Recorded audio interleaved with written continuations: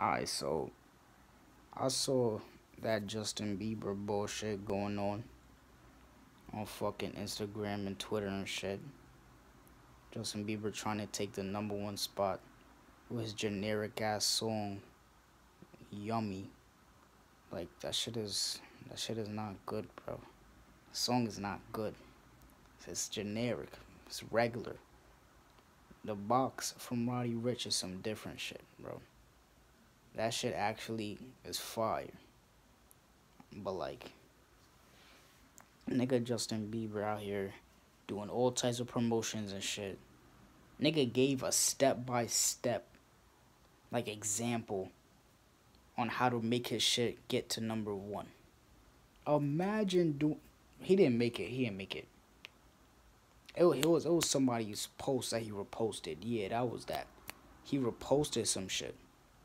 Like, my nigga, why would you post that on your page?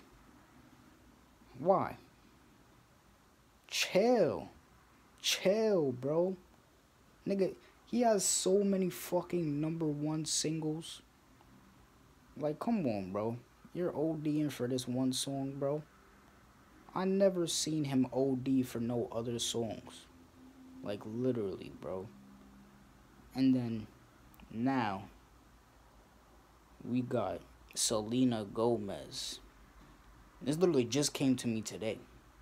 I just found out about this shit today. With Selena Gomez out here talking about she wants her album to be #1. And now she over here asking her fucking fan base and shit. And asking other people to make her shit go #1.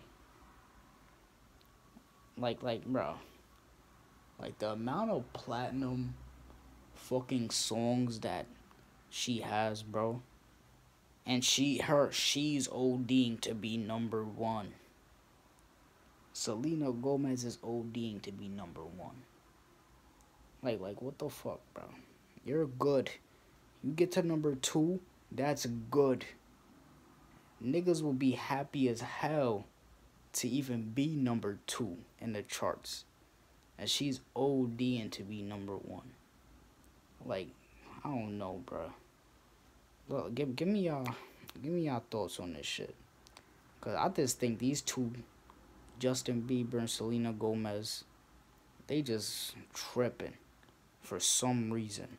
It's either it's them or it's like their labels or whatever the fuck that's backing them up, that's telling them to do this shit. I don't know. Give me your thoughts on this shit.